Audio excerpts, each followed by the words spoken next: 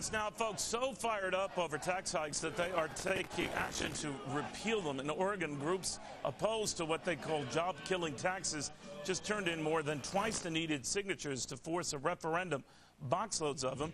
It follows passage of a $733 million tax hike on corporations and people earning more than $125,000 a year. Pat McCormick is with Oregonians against job-killing taxes.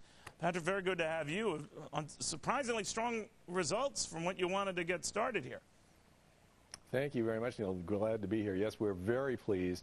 And the fact that we were able to do this in really 2 months' time, the legislature and the governor's office, who had slowed the process, limited the amount of time available for us to collect those signatures, and we still were able, thanks to volunteers, to be able to get twice as many as we needed to qualify the measures. So what happens now, Pat? Now you got the signatures. Now they got to guarantee them, I guess. Then what?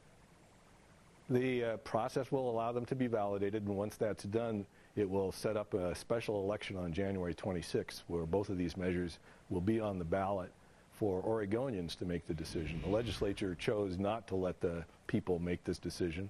They decided passing the biggest tax increase in Oregon history could happen without voter involvement, but the voters have spoken and said they want a say in this. Well, as they did in California, and obviously this seems to be spreading, voters sort of usurping the governor and the assembly and legislature and taking matters into their own hands by rejecting what would have been pretty draconian tax hikes. The governor in that state, though, still argues, as I'm sure you're aware, Pat, that taxes are going to have to go up somewhere. You know, spending cuts alone won't take care of this. What do you say? Well, there are reserves that have not yet been tapped. There are resources available. The business community in this state actually worked with the legislators, trying to persuade them to try some temporary broad-based revenue increases if they were necessary to get us through this current economic recession.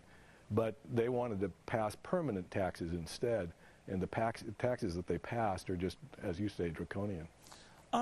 The state can pull all sorts of things with you, though, Pat. I mean, they can, you know, slowly review these ballots. They can make it painstaking. They can argue that a ton of the signatures are fake. And you know how this goes.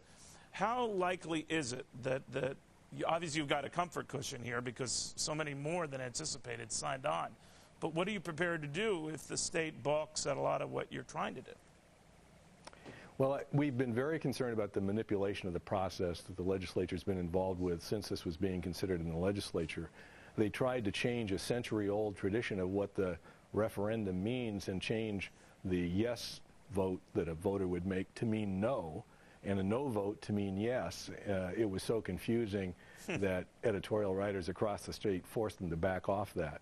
Then they hired private investigators basically to spy on our petition circulators in hopes of finding some violations of the law. And in fact, what they found was that we were complying, our volunteers and our paid circulators were both fully complying with the law. But they've obviously tried everything they can so far. The next thing we expect to see, if these measures are quickly validated, is that they will be trying to use their manipulated process that they created in the legislative session to write a ballot title that's favorable to the measures. Well, Pat, I got to admire you against a lot of odds here. The citizens are speaking in your state. So whether you're for or against what the government's doing, that's always neat to see. Pat, thank you very, very much. Thank you, Neil. Appreciate being here.